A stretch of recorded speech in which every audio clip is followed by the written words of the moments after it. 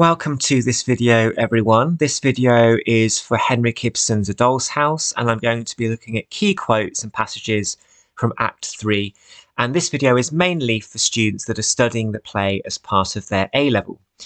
The aim of this video is very simple: to give you a handful of key passages to analyse and annotate them in terms of discussing why they are significant and how an audience could interpret these references. Remember, if you are completing A Doll's House and it's being assessed with an open book exam, that gives you the opportunity to have the text in front of you and to be able to use these passages in your exam and to quote quite liberally, and also zoom into particular moments of the plot which are relevant to the question. Also, a reminder that because this is a play in translation, the language will be different based on the version that you use. So with each publisher, the language is different. And for this video, I'm going to be using this black version, which is from the Penguin Classics edition. So if you're using a different edition, the plot will obviously be the same. The meanings on the whole will be the same, but individual words might be different. And of course, for English literature, when you are commenting on language, it's always useful that students have the same text in class, as well as the same text in class that they will have in the exam. So, all about Act 3. Let's talk about the end of the act first. Let's talk about really the climax of the whole play, which is the catalyst and the kind of the emphasis placed on the letter and how that letter creates the end of their marriage, at least in its current form. Nora, of course, makes it very clear in Act 3 why the play is called the way it is. Clearly, the word doll is a metaphor for her in the microcosm, but also for women in general in the macrocosm. And of course, here she says to Torvald, "I have been performing tricks for you." So that the idea that she is performing in the same way that a puppet would perform or a doll would perform. And she then goes even further and challenges patriarchal control. She basically blames Helma and her dad, Papa, for being the ones that have caused her great strife in her life and never making anything of herself. And of course, that word nothing is quite strong here, because clearly she has had an 8-year marriage and she has got 3 children. So for some women, that would be achieving something. But of course, she is separating herself completely from that role of being the wife and mother first and foremost. So at this point, of course, her language, her tone, her register is direct and it's uncompromising, which is at odds with the style of speech that she had in the beginning of the play when she spoke in a very childlike way, which now clearly is not her natural way of talking. That's clearly an act that she was putting on in the beginning because she thought that's what she did as a wife. That's what she thought women do. They create this role. Again, continuing in that same part of the play, shortly after Helma has read Krogstad's letter and it all becomes clear about the loan and the deception and the forgery. This is clearly the climax of the play. Helma says that they should forget marriage. They should forget happiness. Now it's just about trying to save the wreckage. So the noun wreckage, of course, has connotations of something that's been destroyed, suggesting that their marriage now has gone past the point of being saved. They will probably live together to maintain the artifice of respectability, because of the sanctity of marriage and the importance of, from a societal point of view, from an outsider's view, keeping the impression of a happy marriage, but actually it's a wreckage behind the scenes. Notice as well that this is all about from his perspective. So from his perspective, the marriage is a wreckage. And it goes to show, of course, that he completely overlooks the main reason why she took this loan out in the first place, which was in fact to save his life, or at least to make his health better. He seems to completely forget the motivation for this and goes straight to a tyrannical force, which is punitively punishing his wife for actually sacrificing her own innocence, you could say, for him. And of course, appearance is very much to do with the title and to do with facades. Just because the doll's house and the room might be comfortably middle class doesn't necessarily mean the characters and the marriage in that home is happy. Of course, this house is full of secrets and lies, which we have seen throughout the whole of the play. And it's only when you open the cover of that house do you see the reality inside. So in other words, you can look at a house in the street and the house might have an immaculate garden, but you don't know what's going inside that house until you go inside. And of course, in this play, we're almost like a fly on the wall in this marriage with this couple. One of the key passages, no surprise, is the passage where Nora kind of honestly says in an uncompromising way that I am a doll, effectively, and therefore you have this cyclical problem which has been passed down cross-generationally. It also links very clearly to the title, and there has already been a question about the title of the play from about 4 years ago. So the title can often be a source of significance in terms of meaning. What's also important here, of course, is that she calls the house a playroom, and that has childlike connotations.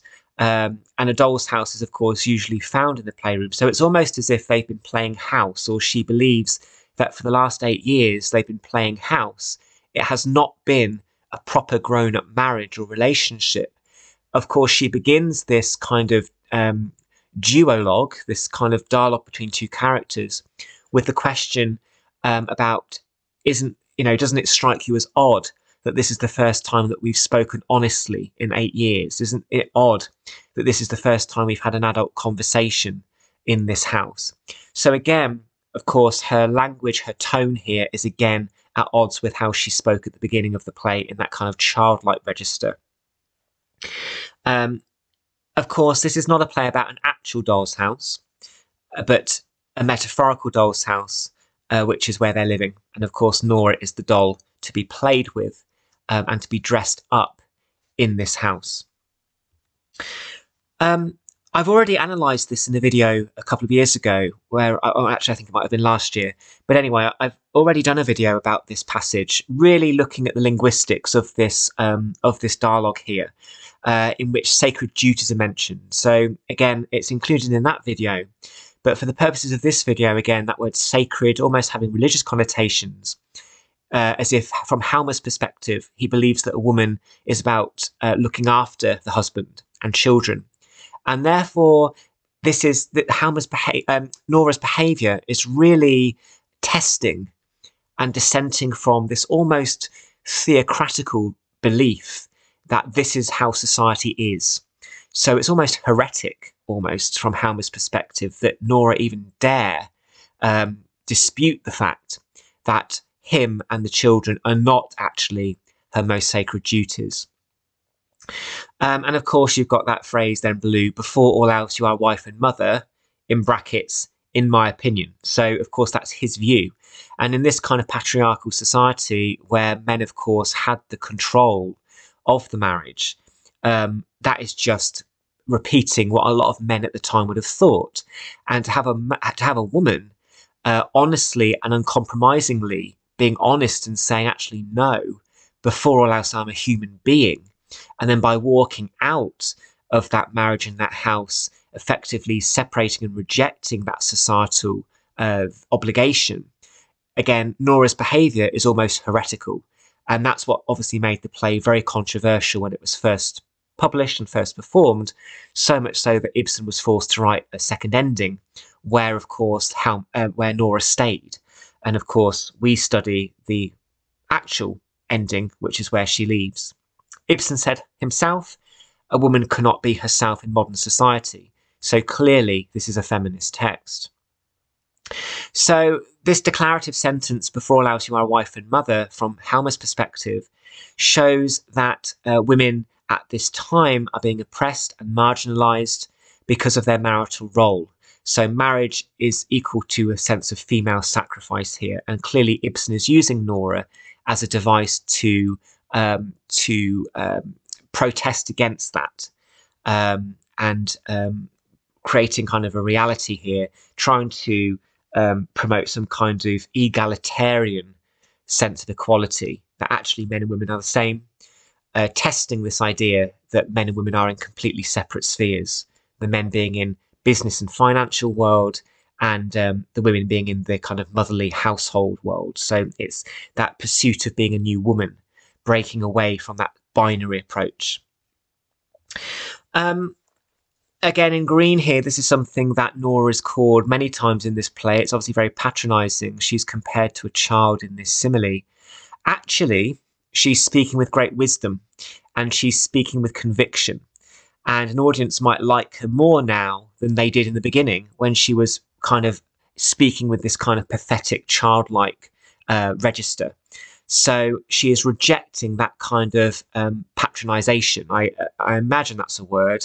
I don't know, but the spell check didn't come up as being wrong, so I've left it. But she's fed up of being patronised. And this whole conversation at the end of Act 3 is all about her asserting herself and saying, I'm not a child. Yes, okay, I don't understand about society, but I'm not going to understand it either if I stay in this house with you. So if you want me to be a better person, if you want me to be, a bit more full of wisdom, I'm going to have to leave. And that's what she does.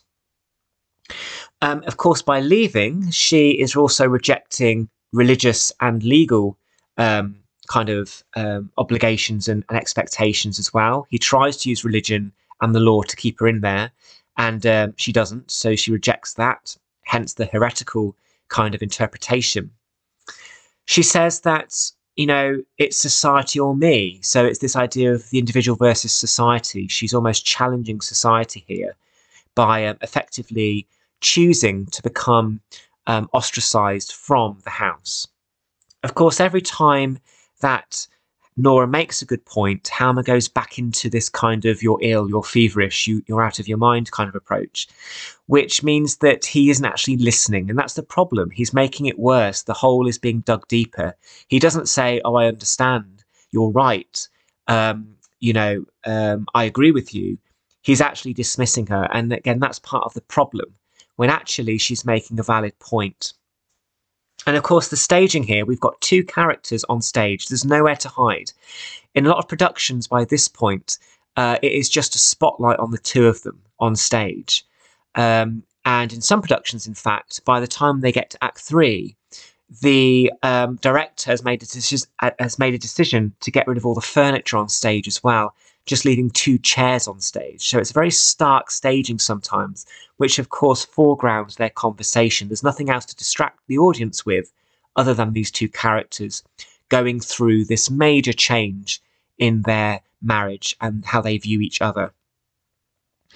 Of course, this passage here finishes with a declarative, I've never been so clear and sure, suggesting that she is speaking without any doubt at all. She's speaking resolutely, and she's speaking in an empowered way, which is in contrast to how she spoke at the beginning.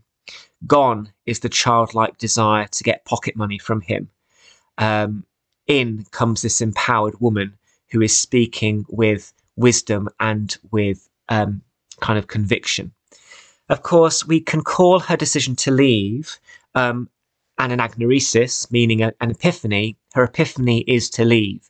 And by leaving, she is democratically emancipating herself from the house, which is not just a rejection of Halma, but also a rejection of the macrocosm, the society more generally. And that verb slammed is, of course, suggesting force and anger. She doesn't just shut the door gently. She slams it, meaning that she's again resolute, she's definite in what she's doing, she has conviction. And the critics have said, of course, that the sound of that door reverberates around the world, leaving a very sullen, silent stage behind, where Halma is just depicted as sinking into the chair, effectively making him the doll in the house at the end. Of course, what is a doll's house without a doll in it? So again, is this house now empty because Nora is no longer in there? The final word that she says is goodbye, and that's particularly blunt and short, lacking in any kind of emotional commitment. Of course, by this point, she says, I don't love you anymore. Here's your ring back, give me mine. Don't talk to me again. Don't send me a letter. All of these kind of, I've had it, leave me alone. And that's not exactly the language of somebody that's been married for 8 years and has had 3 children. Even today, when a couple separates or divorces and they've had children, of course, each parent has the right to see the children still. because they're each 50% of those kids.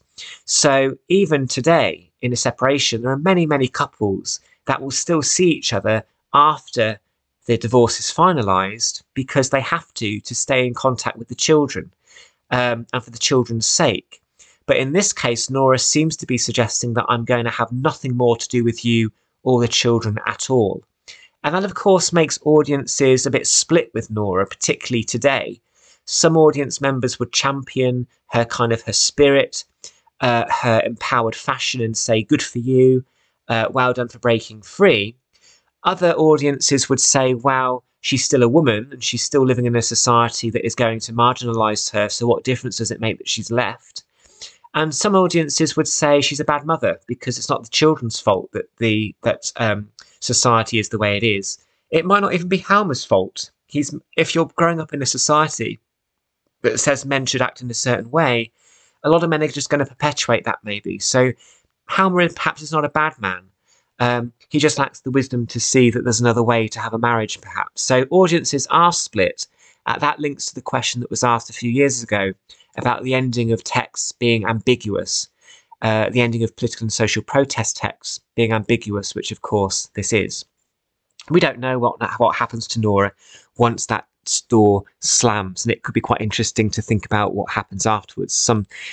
A creative writing activity could be, for example, to get students to write some diary entries after the point that she leaves. And I'm sure out there somewhere there must be a play or a novel which is about what happens after she leaves as well, as like a sequel to this. Anyway, so those are some quotes, some passages from Act 3, some significant passages. And again, the idea would be that you might want to refer to some of those in your answer. Like I said at the beginning, this is an open book exam, so you have got all of this in front of you. And to be able to zoom in to make some comments about dramatic methods, which incorporates language, but also staging. Don't forget to neglect the stage directions as well, because they can also be quite detailed in this play being a prose drama. So also look at those. But it's an open book exam for a reason. It's because the examiner wants you to zoom into the language and really get to grips with some of the references to enhance your interpretation of the question. Okay, so thank you very much for watching. There are videos, of course, for Act 1 and 2 as well. And happy studies, good luck, and thank you for watching.